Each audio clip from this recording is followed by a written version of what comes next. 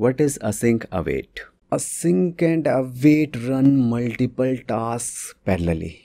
Async and await are keywords that make code run in a non-blocking way.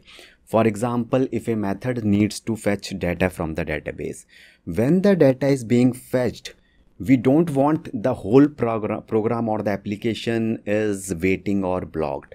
Therefore, we mark the database calling method as async, and we will use await when we calling that method. This way, program will continue doing other things while waiting for the database result also. Remember, explain examples more than definitions. Definitions are boring. Examples sound realistic and show that you have really done the practical implementation of the concept.